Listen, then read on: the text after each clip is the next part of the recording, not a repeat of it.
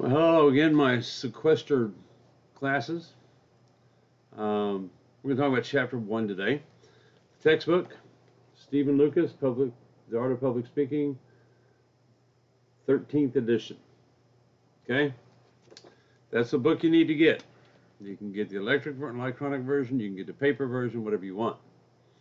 We're going to talk about Chapter 1 right now. Chapter 1 discusses speaking in public. And believe it or not, you do it every day. Every day you talk in public. A lot of students, I can't talk public speaking. You can because you can do it. You do it without understanding or realizing it's public speaking, but you publicly speak every day. So let's talk about a few of the similarities in public speaking and conversation and differences. Now, public speaking has traditions that go back centuries. And many people consider it one of the first academic subjects. You had the sophists in the Greek times where they'd go around and they'd try to, every man had a vote. Now, women didn't have votes, slaves didn't have a vote, but every man had a vote, and every man could speak. And you actually had some people going around teaching them to speak better to be able to persuade somebody else to see it their way. Much like the politicians we have now. Many of them have training to be a good speaker. Now, there's some similarities and differences. See, it's okay to mess up. I've been talking for a long time and I still get messed up sometimes. Between public speaking and conversation. Number one is the organization. When you publicly speak, you should have your organization of what you want to say laid out. You should have it ready to go and practice it.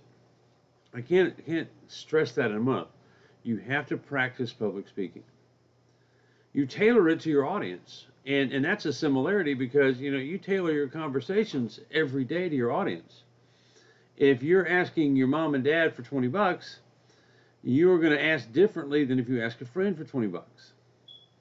If you're discussing where to go to a restaurant with your significant other, it's a different conversation than where to go to a restaurant with your boss. You tailor your conversations. We always speak in narratives. And long before the written word came around, people were telling stories, and that's how we learn, is through storytelling. And I often use stories from my past, excuse me, to try to express a point in communication.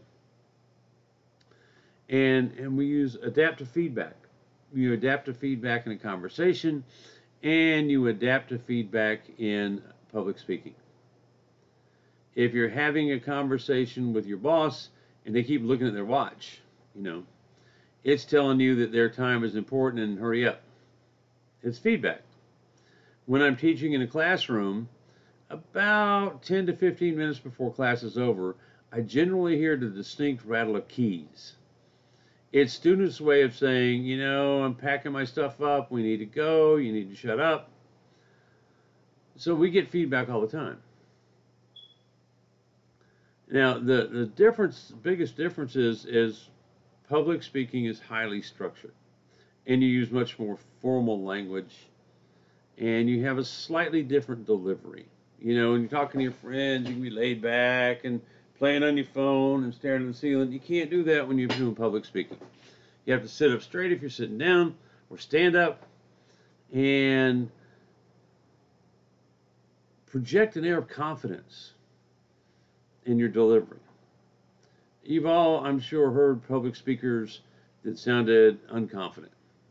It didn't give you much enthusiasm to listen to what they had to say. Remember that nervous is normal. It's perfectly normal to be nervous, and 9 times out of 10, your audience doesn't see it. I see it because I look for it. But I'm nervous. The first video you saw of me, I was nervous. The first day I walk into class, I'm nervous. I've given presentations to heads of state, but I'm still nervous. And it's normal because you care. The best way to deal with nervousness is to deal with it, is to get exposed to it, is to experience it, and realize that you can do this. And then most importantly, and I'm going to express this 150 times during this class, practice, practice, practice. Don't write your speech 5 minutes before you're going to video it, or 5 minutes before you're going to get on the floor in the classroom. Write it ahead of time. Get to know it, understand it, and don't try to memorize it. You know, you've all seen those videos on TV or the movies, at the end of the trailers, at the end of the movies, the bloopers. They get paid millions of dollars, and they forget. You're not getting paid anything, unfortunately. I can't afford to pay you for this class, I'm sorry. But practice, practice, and know the material. Don't try to memorize it. Know what it is. You need to think positive. When I was young, we had something called pep rallies, and I know they still have them because my grandkids go to them. Man, it makes me sound old. But they have pep rallies. You ever heard a pep rally start? We might do this. Oh, they're going to crush us.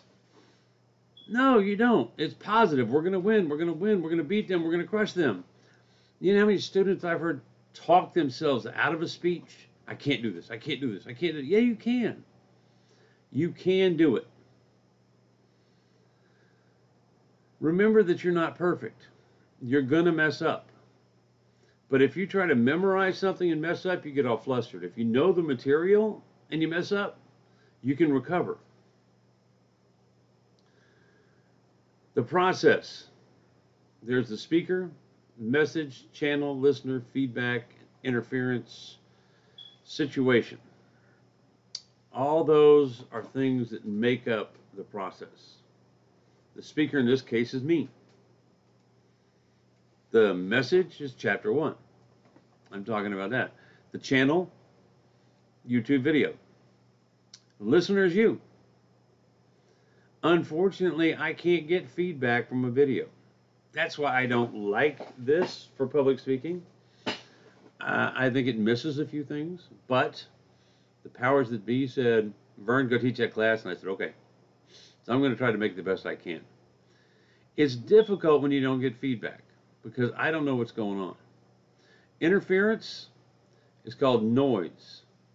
Now, it could be background noise at my end. It could be background noise at your end. It could be static. It could be buffering. Anything that interferes with a message in communication is called noise. It doesn't have to be audible. And, excuse me, the situation, an online class. Now, you could fill those blanks in with anything if you were in an auditorium speaking to people. You know, I was at UL working on my master's, and the professor told me I had to teach the auditorium class, which had 250 students, and I'm thinking, I'm good. He knows I'm qualified. He said, no, you got a big mouth. You can reach it back of the room. So it kind of burst my bubble. But I was trying to teach a class to a large group. And I was trying to look, you know, when you publicly speak, you're supposed to look at people and talk to them. I was trying to look at the people, and the first time I did it, it was rough because there was 250 people in there. How am I going to look at all of them? And most of them are a blur. But I still got feedback from them. I could scan the room. Some of them were asleep. Some of them were playing on their phone or their iPad. Some of them were paying attention. Some of them were writing in a notebook, whether they were writing notes or something else, I don't know. But I got feedback. You have to understand cultural diversity. I love culture. Culture is something you can't go to the store and buy. It's not tactile. You can't hold it. But it affects every bit of every person's life. Just like rubber bands wrapped in a ball, each rubber band changes the mass and density of that ball and how it reacts to outside stimulus. Your cultural experiences changes how you react. You may act differently than somebody in your family that has never been out of the country, or somebody in your family that has never had to work for anything. But if you understand what's going on, you can understand that cultural diversity is wealth. If you become more diverse, you can talk to more people. You can understand more things. It's wonderful, to be able to listen to different genres of music and understand it. I love music. I don't. I can't carry a tune in a bucket, and I don't sing. My grandson asked me not to actually, but I love different types of music as long as I can learn something from it and from the culture. And avoid ethnocentrism.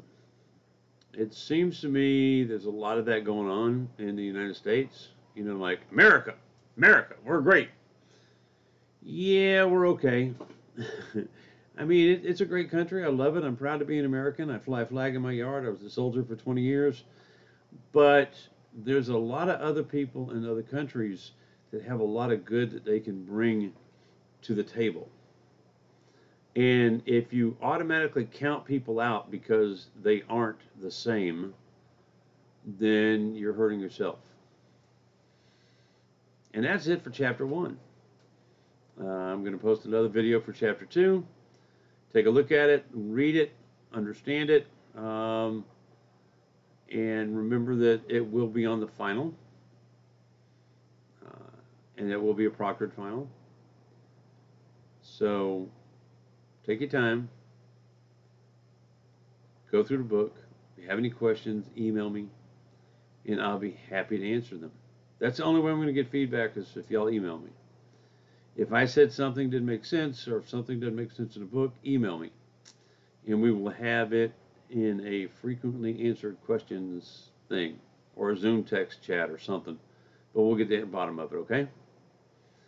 Thanks. Have a great day.